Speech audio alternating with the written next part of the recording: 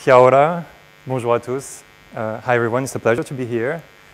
So I come from France, Europe, then 14 years in North America, Canada, and now I moved in permanently to Wellington just a couple of months ago. So I'm coming from mostly software engineering background, but I'm very interested in the topics of digital activism, open source, and open data. So in general, how we can use technology to improve things, but not necessarily like in the Californian capitalist mindset, but more social community mindset. And I think personally, since I was a kid, I've always been fascinated with the idea of using the city as a playground for public expression. Like the Greeks used to do graffitis already, and I find it's a place for everyone, and we should try to use it as such. And this talk is going to be focused on the kind of weird topic of locative media. So how many people have heard about locative media here, or locative art? And maybe one, two, oh, yeah, more than I expected. So I think like one of the examples that probably everyone knows is Pokemon Go. So it's a game that people play on the phone that uses the city grid, so the physical map of the city, as the playground. And people go to specific places that are marked on the map on their mobile phone to hunt Pokemons. And what happened when the game was first released, you'd have like mobs of people forming organically at street corners because people were chasing Pikachu, for instance. And Pokemon Go is what we called an ARG, so alternate reality game or augmented reality game, where the game is overlaid on top of what you see. But Pokemon Go is not the first iteration. The first iteration by the same company called Niantic was Ingress, which originally was working with Google Maps as a substrate to play the game. And the purpose of the game was that players had to go physically into places and claim territory in some kind of game where corporations and people were fighting for world domination. Kind of conspiracy aspect to it. But besides like these more well-known applications, there is a very interesting cross-disciplinary digital studio in UK called Blastery, so some of you might have known of it. And specifically that piece back in 2011, so a while ago, called A Machine to See With. And the description goes like this: just listen to the voice on the phone. The voice tells you what to do. The voice says you're playing the lead in a movie. Hide in the toilets, find the getaway car, stake out the bank, and take a deep breath. You're going in. So it's an immersive experience that happens in the city. And you start by calling a phone number, and the voice on the phone number tells you what to do, to go to a place, and then calls you back. So it's very interesting because the space in which the experience takes place is the space we know, like the city. But the substrate, the medium on which it operates, is animated through a voice automated system and your phone. So in a way to experience the project, you need to have the synergy between the technology and the location. But actually, the very first time I heard about locative art was when I was on the plane to Denmark to do the first iteration of the project. And I had this book by William Gibson in my luggage called Spook Country. I hadn't heard about it before, and I know Gibson, of course, because he's like big in technology. And in that book, there was a very complete description of locative art. Specifically, one of the characters had created AR, VR renditions of like fictional and past events that you could only experience by going to the place and hooking up specific hardware. And I don't remember like when that was published, but it was even before. And so that was like an inspiration for the project. It's always good to turn to Wikipedia for like normative definitions. So locative media, according to Wikipedia, concentrates on social interaction with a place and with technology. So that notion of place, technology, and community is very important. But for me, I think the notion of having a digital overlay that is anchored in a physical space is more visual and I think it characterizes my approach to locative media. And I really see it as a new digital medium that uses the place as an integral part of the experience. So instead of creating a digital experience that is, lives on the internet, is accessible from everywhere, here you take the place as the starting point or one of the core elements of how you create and design that experience. So one of the questions that I was asking myself around that notion of locative media is what happens when you tie information to the physical space as opposed to the internet? And you create a de facto information island that is disconnected from the network, that creates a network of its own. And that's, some of these questions led to the first iteration of that project, so the platform, the technological platform called Invisible Islands. So the first iteration was made in Denmark, in the city of Aarhus, which is like the second biggest city there, and that was back in 2014, so quite a while ago. And the core idea was to create local information islands disconnected from the internet, where users could share and access content through their mobile phone. So now, something that was also very important to me was the notion of privacy. At the time, there was like the WikiLeaks, Edward Snowden, and we could see that there was government mass surveillance. And what I found interesting in that notion of offline networks, so disconnected information islands, is that if you want to do surveillance, you actually have to go there. You have to physically go to that place and connect to the network and try to harvest the data. So I saw that as an opportunity to create like sharing and exchange safe havens. And that was also like one of the big motivation in doing the project. So to power these islands, I wanted to install like a dozen of them. So you cannot really, it's outdoors, so you need to have like cheap devices that are low powered so that you can use batteries. And you want to deploy them guerrilla style in different locations in the city, so you don't necessarily have access to plugs either. And also because it's disconnected from the internet, you don't have Google, you don't have URLs or domain names. So the way to access the content, I thought to use QR codes printed on stickers. And so you would scan the QR code using your mobile phone. It would take you to a specific address within the offline network, and you would access content like that. So basically, there's no search engine. The only way to access content is look around and try to find these QR codes. So it's a very interesting way to embed layers of information hidden into like the space that you see around you.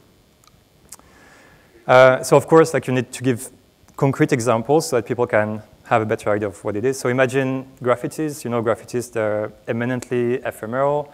They're washed out, painted over, removed. What if you can take a photo of a graffiti and serialize it into a QR code? And then you take your phone, scan the QR code, and you see it as it was before. So that notion of creating layers of digital archive that are saved in situ, so exactly where you are. I thought also, Banksy is exhibited in galleries and sells for millions, but I find it would be great to have the same contextual information that you have when you go to an exhibition. So what if you have a QR code next to a piece of street art that tells you more about the author and maybe the intent or the story of the piece? But more importantly, I found there were many opportunities to create links between places in the city by using QR codes as a wayfinding element that will take you from something that would be on the mainstreams where tourists go, like a museum, and maybe give you cues to go off the beaten path and discover places that is more community-focused, where non-tourists and people living here interact with each other. Like here on that picture, on the left, that's like center, old city of Aarhus, with the museums and touristy area.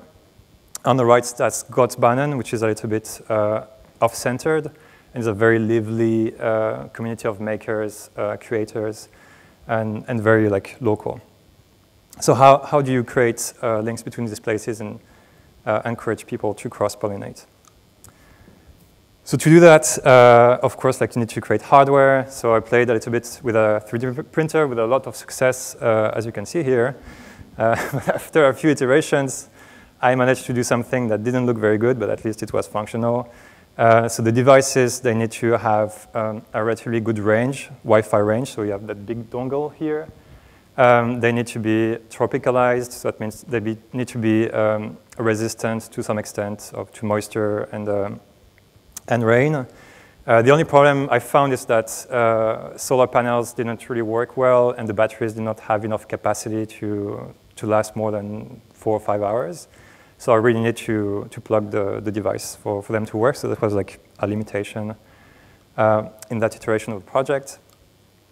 And then we proceeded to deploy the islands in different places, like in Godsbanen here, and try to see how people will use it. And to do that, we created a workshop. You can see printed QR codes. Here you have QR codes with pictures embedded. So we try to play with the medium of QR codes as something that would be more than just like, this noisy pattern. And so people started to think about potential applications. And you see Rasmus in the middle with the pen and the shirt. And Rasmus, he's a scout. So during the weekends, he animates scout camps. And he had this idea of creating a game not unlike Ingress, where it's a story of corporations and citizens, like same theme, but that would take place in a forest, and the QR codes would be hidden in trees. And he was actually carrying the islands on his backpack. So he took the same idea of like a game, wayfinding, using the location in an unusual way, and created a new whole application for it. And I found that super interesting and showed that definitely like there was something there, and it could be used as a medium for creating experiences. That takes me to the second iteration of the project called Les Îles Invisibles, which is like the French translation of Invisible Islands. This time in Montreal, a year after, in 2015. So that iteration of the project was made in collaboration with the National Film Board and the Quartier des Spectacles, which is where you have like all the museums, all the venues, Le Festival de Jazz also, which is very well known. And Daniel is like the best person for the project, really. He's passionate about walking and exploring cities. He talks a lot about time and space and how we experience it. He has a very poetic, touching perspective on things. And also he's like one of the pioneers of cross-media digital. He actually did CD-ROMs in the mid-90s. And so it was a great opportunity and a very good fit for the project. So at the time, I was starting to think that QR codes were probably not the best. They felt a little bit awkward to interact with. And I was looking for alternatives in terms of how do you advertise the content, how do you make the content discoverable. And if you've been to Montreal, you know that it's always in construction. Like the symbol of Montreal should be a working cone, So if you look on the floor, you'll see, on the ground, you'll see like the markings that construction workers do to indicate gas pipes and work. So there is already like that kind of natural overlaying of information that you find in the city. I also found that like the more official institutions were using stickers on the floor to do wayfinding and orient people on the streets. And there's also like the more random things, like a construction person like leaving some duct tape and a number. I don't really know what it's for, but it's still part of the these layers of information that you find naturally in the city. So our thinking was like, can we try to use some of these communication mechanisms to embed our own layer of communication that would be invisible if you don't know what you're looking for? So really try to have something that's almost camouflage, a layer of information that is there but not really. And so what we thought about doing is to spray paint markings on the floor and create sites of interest, so denoted by these kind of wavy lines and a cryptic symbol. And instead of using QR codes, we would be using numbers, like dates that would relate to events in the past, in the present, and in the future as well. And you would have that website, so a progressive web application that works offline as well, where you can enter the number, and for each number that you enter, you unlock a fragment of content. So the way it works in practice is you imagine the Quartier des Spectacles, which is, it's quite big, and you're out of the metro station, which is the Saint-Laurent station, which is central. You come out and you see that panel that tells you to take your mobile phone, connect to the Wi-Fi network, les îles invisibles, open your browser. So normally you're redirected to that, and then you follow the instructions. What you would see on your phone is a map with where you are, like the triangle, the Saint-Laurent station, and an overlay. And so what you see here is the context, the spatial context in which the story takes place.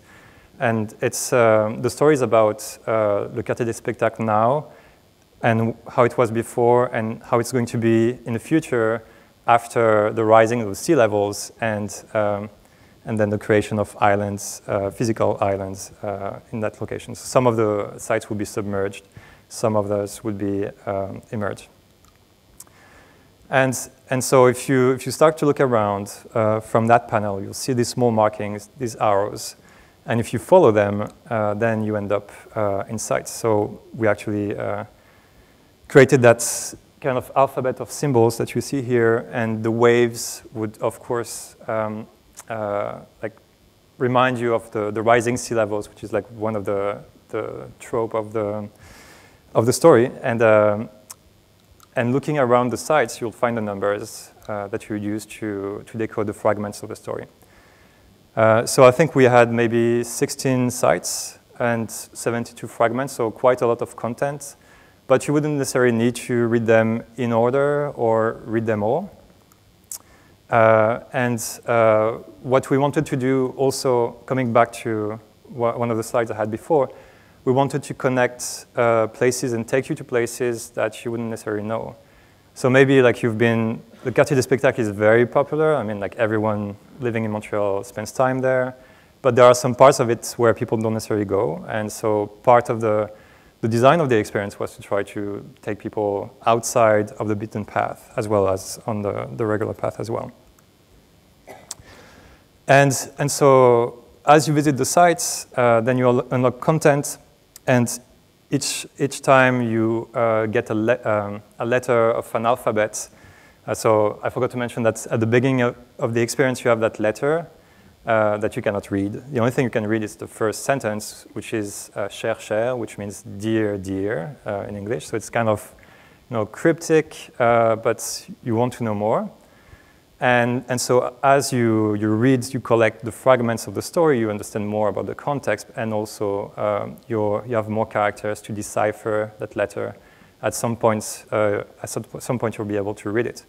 So that acted also as a game element to encourage exploring and like reading more about the story and going to more sites.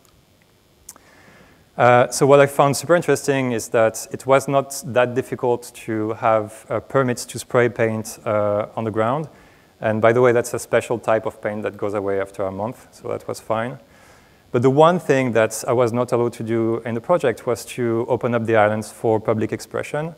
So that means the content was read-only, and people were not able to create their own codes. I had hoped that people would add codes to the site and expand the story.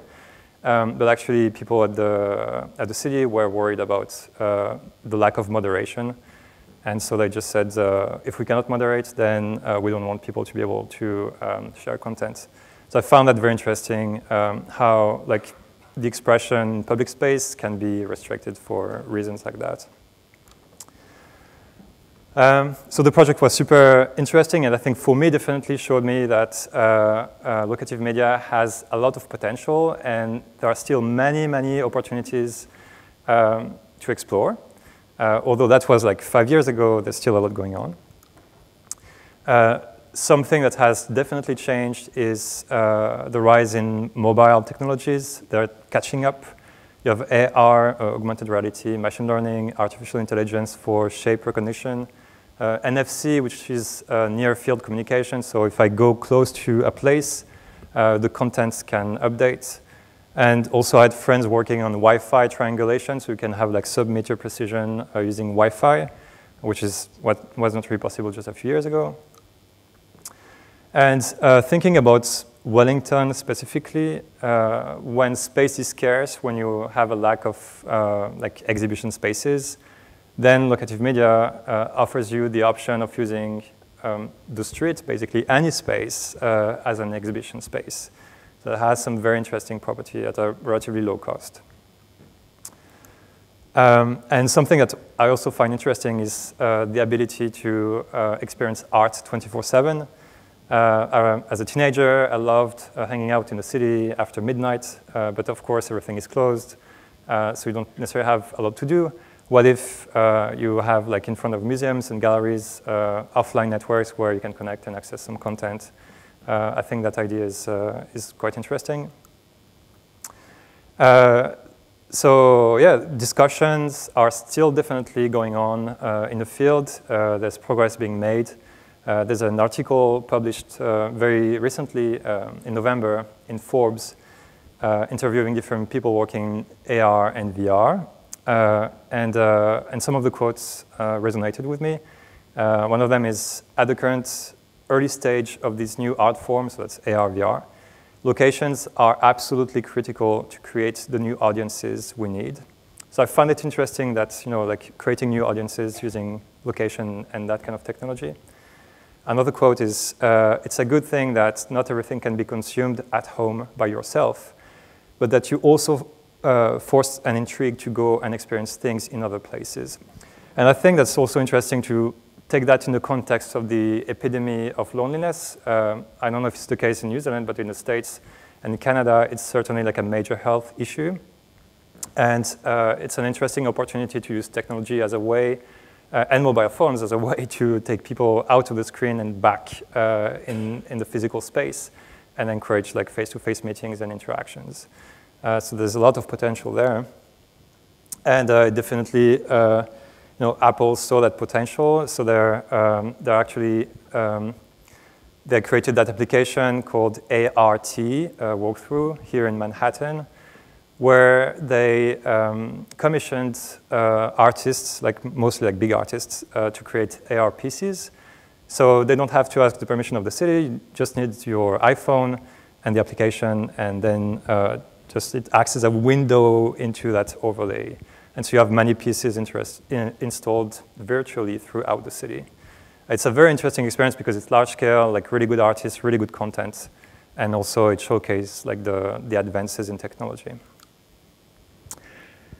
Something that's very dear to me is like interactive audio walks. So of course, like you have AR where it's very, very visual, but when you walk, you don't necessarily want to be like looking at your phone all the time. You want to be looking around. So if you have a headset, you can listen. And I feel like the problem with audio guides is very often it's not interactive enough. But if you leverage near-field communication, Wi-Fi triangulation, you can really make something more interactive. And then you have tools to create these links, both from the inside of the building to the outside, and also across buildings in the city, and create like a mesh of virtual links. There's also a recent article that I found quite interesting by Dr. Stephen Conway from the Smart Cities Research Institute in Swinburne, Australia, published in November as well, called From Monologue to Dialogue Towards Playable Cities. And I think his point is that games and applications like Pokemon Go, they don't really care about the city. They're not designed for the city. If you remember, like one of the definitions of locative content and locative media is that it needs to be designed for the location, needs to be location specific. But Pokemon Go is not location specific. It just uses the grid of the city as a playground, but doesn't really care what it is. And that creates a monologue where just a one-way communication. But if you create a dialogue, it means that the AR, VR content is designed for the place specifically. And as Dr. Stephen Conway said, we can open up spaces previously close to us and hopefully encourage new ways of perceiving, feeling, and expressing ourselves. And that really resonates to me with the core goals of locative media. So again, like locative media has a lot of potential. It's still a field that's pretty active. And if you want to talk about it, that's my email and my Twitter handle. I'm going to be more active now. Thank you very much.